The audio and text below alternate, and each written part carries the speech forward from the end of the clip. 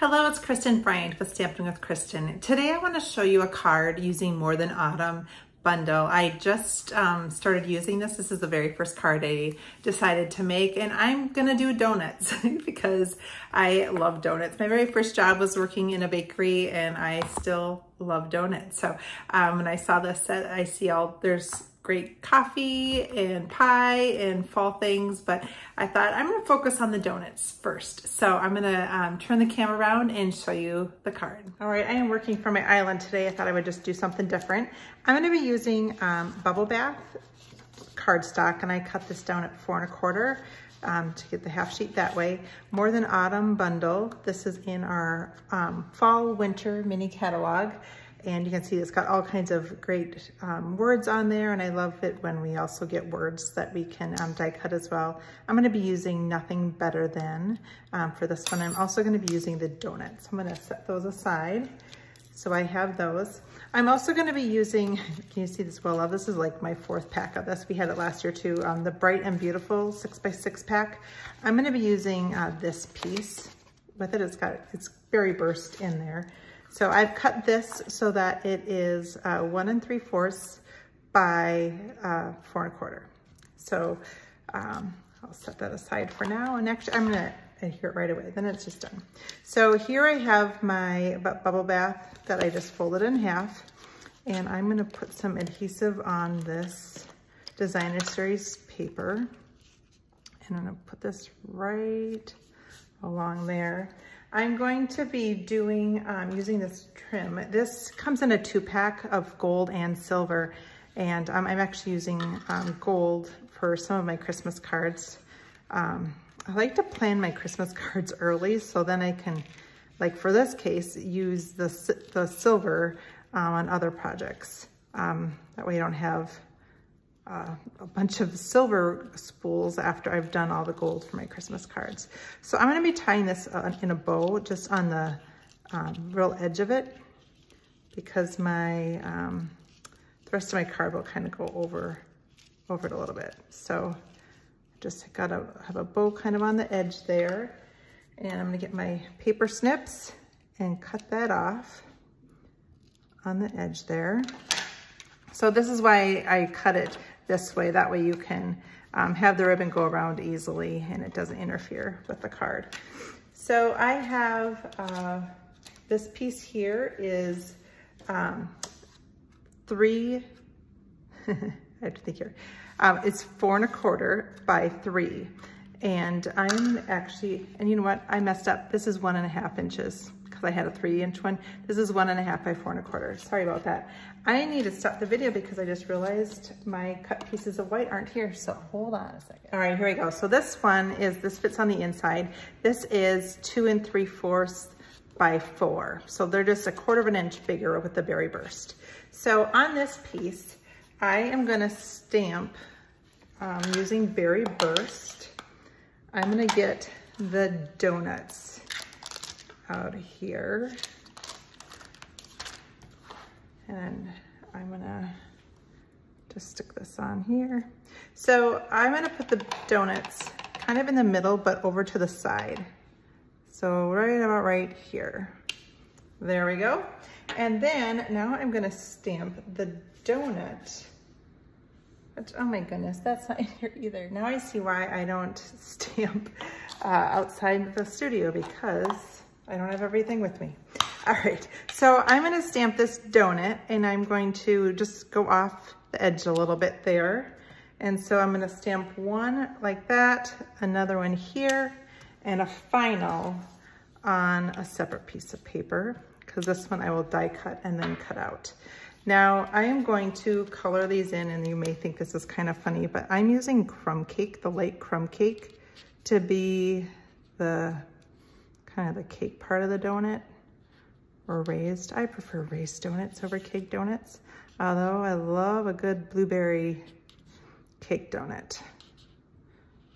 Anyone craving donuts? I actually went to the apple orchard yesterday. There's a local apple orchard here that has the best apple cake donuts. Love them. Warm them up for a few seconds in the microwave, and it is such a treat. It's funny because I only have, well, now Abigail got back from Peru this morning, and so now I'm back to 4 in my house, but there were only 3 of us, so I had to like, should I be buying as many as I'm buying? Anyway, so I did the light crumb cake there, and then now I'm gonna use just some bright fun colors. This is Azure Afternoon, and so I'm gonna have this one be up here.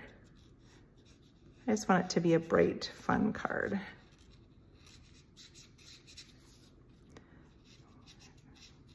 If you love donuts, let me know in the comments. Do you prefer cake or raised, or do you like Danishes? There's just all kinds of donuts. Apple fritters are great too. This one I'm gonna use Berry Burst to color it in. And I'm using the blends. You could use your markers or any other way you like to color in. I just tend to, this one I actually need to be replacing. I'm using crumb cake on my Christmas cards. And so yes, I'm saying Christmas cards in September. This is a record for me. I told myself I'm definitely gonna start this year, but anyway, I've had to buy extra because when you're making 250 cards, you end up going through a lot of ink. All right, and then this last one, I'm gonna do the lemon lime twist, and I'm doing the light one. You could do darker if you wanted to. This one is much better ink than the last one.